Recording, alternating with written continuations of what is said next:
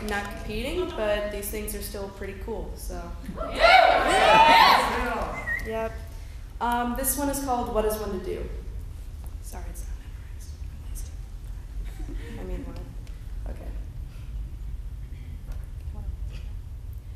What is one to do when all you can envision is an impending visit from the cops inquiring about the latest teen statistics? The nightmare is the same every time, a few brief knocks followed by the shuffling of stony authorities inside, with an accusatory glare until the fates of those I've been tasked to care for and have ultimately failed, proven by his preface. We found this letter stained red with regret. It has been addressed to you and only you. Beware its contents. We're sorry to inform you we found one hanging blue in the face from feeling blue for so long without any air to breathe. We're sorry to inform you we found one lying in their own bile. The dosage was too high and tolerance was never high enough. We're sorry to inform you we found one drowning in pools of their own blood. The incisions said more than her words ever did.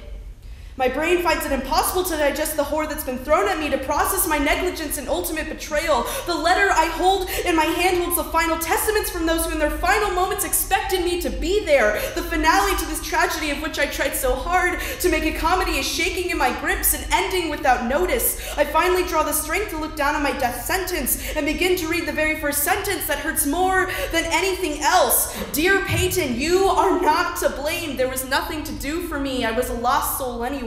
Thanks for trying to find me, I guess.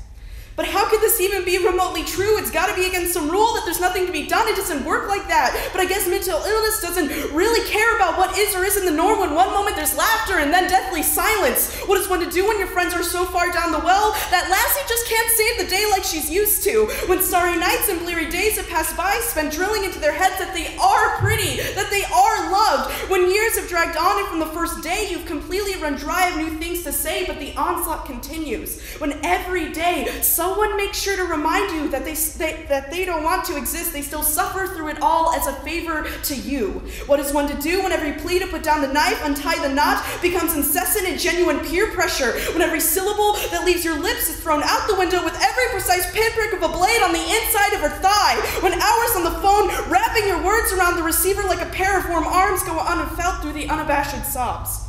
When the moment she walks out of your house and is out of your sight, the smile will fade and she'll continue to die on the inside without witness. What am I to do when any day now I expect a notarized resignation letter officially withdrawing from the resistance of suicide campaign? You know, if you repeat something enough, it loses all its meaning. At least that's what I was told when I reiterated my mantra of I love you, I'm here for you. And yet some words, no matter how much they are said, still leave their scars behind, still invoke the same prayer, still hold the same meaning. They mean that you can't keep a body afloat if it isn't breathing, that sometimes CPR can't keep a heart beating. What am I to do when even I've started to crack but can't piece the broken fragments back together with glue? What am I to do when there's no one left to try and stop me, even if no words can reach us that far deep?